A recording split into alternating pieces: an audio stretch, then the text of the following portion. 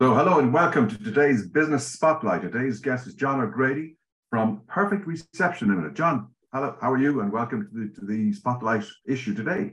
I'm very good, Tom, and thank you for having me. I love the background there. I'm very jealous that you have that kind of greenery to look over every day. It's good old County Carlow. I'm a Kilkenny man myself, but Carlow is very nice county. Fantastic. Well, tell us, you're addressing a lot of different people in our community from also the different backgrounds, different businesses. So let's tell them, what is it you do and how long have you been doing it? So I have a hotel background. I was a hotel GM with the Prem Group. So I was in hotels overall for about 30 years. And about 3 years ago, I was lured away by Jim McCoy, who was our CEO and founder, and lured away to manage Perfect Reception on his behalf. So my role is I'm the managing director of Perfect Reception. We primarily look after hospitality. We have 150 plus clients in Ireland and the UK, and soon to deal with hotels in Italy this summer. Wow. What we do is we support them in terms of communications and software. So we offer services like overflow calls. So for example, we've all had the problem. We've been trying to ring hotels. We can't get through. Time is short. So what we provide is a service where we act as a seamless extension of a hotel's front desk. So when you ring a hotel, after a certain period of time, it comes to us in our call center in Cork. We answer the call as the hotel. We can do reservations, food and beverage bookings, spa bookings, whatever you may wish, whatever the client wants. And therefore, the customer just gets a seamless response always. Nothing worse than ringing a hotel and you can't get through. Nothing more frustrating. So can I just ask, so if I was ringing a particular hotel and I wanted to check on the restaurant, I wanted to check on the rooms, I wanted to check on the spa, your people know everything about this and can actually act as an employee of the hotel and give me all but we're like ambassadors for that hotel, I suppose, in a sense. We strive to offer exceptional service, so on the surface the concept is very easy. Under the bonnet it's not as easy. And from my background, I was probably 16 years as a GM, so I understand what people want. I understand the complexities of it. And we do a huge amount of staff training. So we provide the empathy. So just say you ring and you're proposing. We'd say, would you like a bottle of Prosecco? We're delighted to hear that. Or if it's a more somber occasion, I'm very sorry to hear that. Yeah. Can we, so you have to have that. So empathy, yeah. Absolutely. So in a sense, we have to be as good, if not better, as a front desk agent. Yes. And then obviously every hotel is different. So that makes the service a little bit more complicated because our approach is very holistic. So rather than me coming to you, Tom, and saying, look, we do a standard, an SOP manual, this is the way we operate, and we're getting you to fit in with us, that's not going to work. So we work to your spec, because at the end of the day, we want you to become a client for the next 10 years, if not longer. So you take the long-term approach always, and you work to always better yourself. You take any criticism in a constructive manner. It's always not nice to hear criticism, but it's part of the course. But so that's the business. We also do live chat, Tom, where it's not like a chat bot. We're rolling this out now to hotels, quite a number of hotels at the moment. So when you go onto a website and you click on the widget, we offer live chats. You get to speak to a live operator 14 hours a day, 7 days a week. It's backed up by conversation AI, if you wish, after those times. So, the statistic shows that people visit 38 websites before making a booking. Wow. So this makes sure that when they come to your website, they can get asked the questions. And if they're having problems booking a room or booking something on your website, we can do it for them. Most chatbots just redirect you to a booking engine page. We don't do that. We'll actually take the reservations. So you make it more personal. Oh, no, absolutely. Now, we can't take the credit card details. We send you out a link from the hotel, but it means we can ring you back. Like, do you want us to call you back at a time convenient? So that's the sort of stuff we offer. Excellent stuff. So tell us, obviously the dreaded word COVID came along. What business changes were forced upon you, if any? Maybe it was good for you, was it? Well, we sort of had to pause for a second, Tom. I mean, Yeah. COVID, in a sense, took everybody by surprise. So, I mean, look, hospitality got hit. Look, I'm not, Sure. every business got hit, but hospitality got hit the hardest, because that was very much a business where you assumed that people always had to eat, they always had to sleep, they always had to drink. So therefore, my job is safe and all that. So look, we didn't charge any hotels. We provided the service free of charge.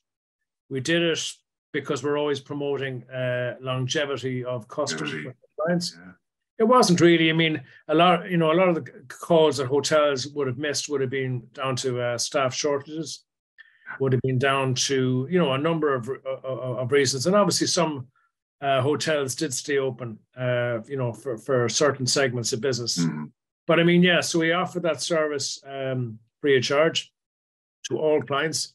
And then it gave us an opportunity to relook at our business and do a bit of training with our current team and look at the service and how we could deliver a better service. Now, on the flip side, our retail business jumped. We've a sister company called Complete Outsource Solutions. Complete Outsource Solutions looks after companies like Dunn Stores, DPD, Omniplex, Electricity. So those. Wow. That business, DPD and anything in retail, jumped. So it was just really moving our resources in hospitality over to that segment. No, I don't look after that. Our CEO, Jim McCoy, he oversees COS. And he oversees Perfect Reception. Yeah. He's the gaffer at the end of the day. But Jim had the vision to see that it's not all bleak. There are opportunities even in COVID. So our business probably we doubled. We were very, very busy. Yeah. Fantastic. So tell me, since you became the leader in your business, then what's the biggest learning you say you've got being a business owner, becoming a business leader? Well, it was a learning for me, Tom, because I came into our business is predominantly sales, obviously. So I was coming from a business that I was very comfortable in what I did, hotels and new hotels, and set out to coming into a completely brand new business and going like, okay, well, I'm a little bit out of my comfort zone. There are aspects to the business that I do understand, and they're very similar, but there's a lot of aspects completely dissimilar to what I was doing previously. So yeah, I had to learn. I had to listen. God gave you 2 ears for a reason and 1 mouth. So you just had to listen to see what was going on, and yeah.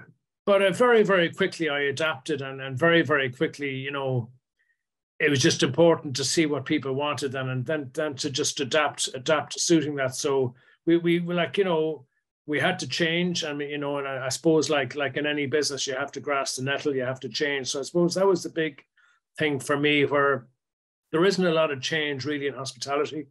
Really, there is in certain aspects of the business. Yeah. But from a senior management level, there isn't really.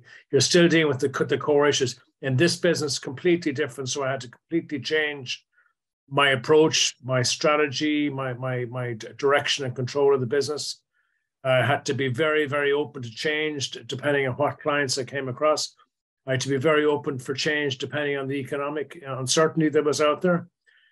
Because, when companies look at P&L accounts every month, they go through the lines, and if it isn't completely vital to the business, it's like, okay, we don't need that.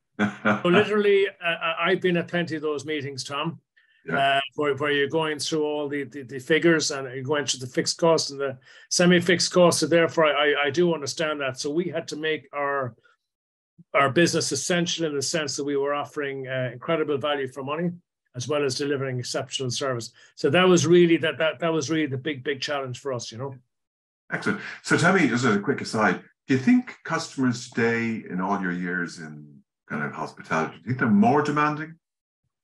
Okay. Well, I mean, I get asked this a lot. Yeah. I suppose, Tom, you'll go to the bank back in the day when there was just cashiers. I know their own machines now, and you will quite patiently, you will stand there for half an hour in a queue of 20, but you won't sit at a bar counter for 5 minutes waiting for a cup of coffee. And that's the challenge we have.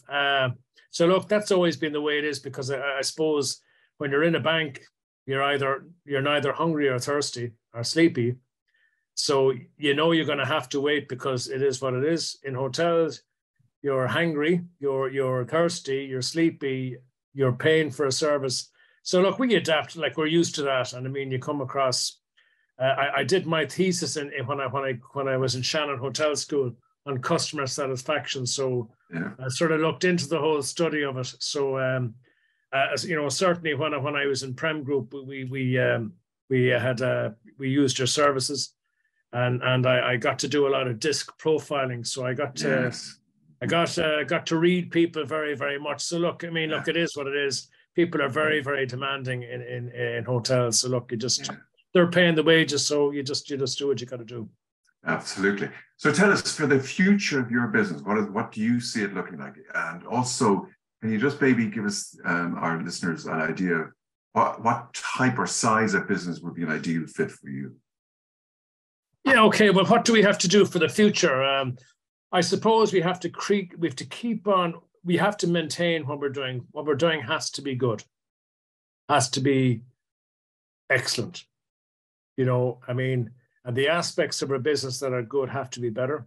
So we have to keep on looking at our business, modifying it, tweaking it. So we have employed a lot of personnel in terms of quality that check the quality. I personally I listen to a lot of calls every day. And it's not calls for hotels, it's with certain agents, new agents, existing agents. We've different hotels want different things. So just ensuring quality is very, very important. Do not sit on your laurels. And every hotel has a different sort of, I suppose it has a different mission statement, how they want their guests. It could be a numbers game or it could be a quality game. It depends on the type of property.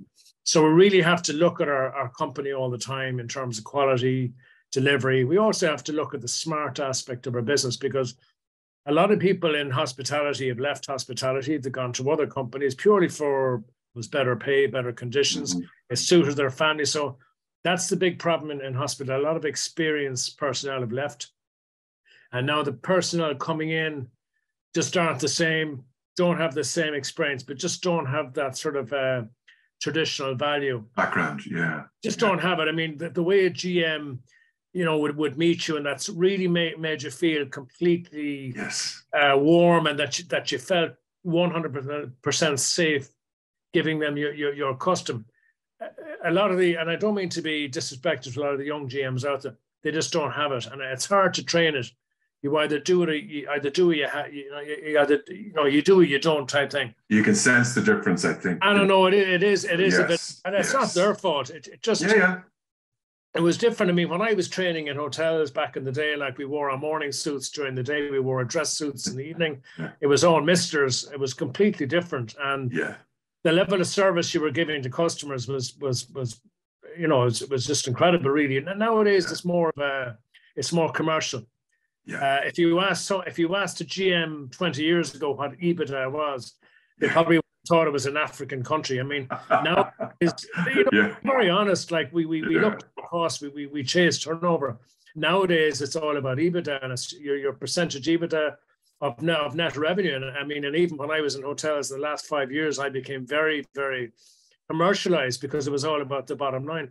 So we have to be sort of on the flip side. We have to be thinking about these things in our business, for them. So the smart aspect is huge, Tom, because everything is changing.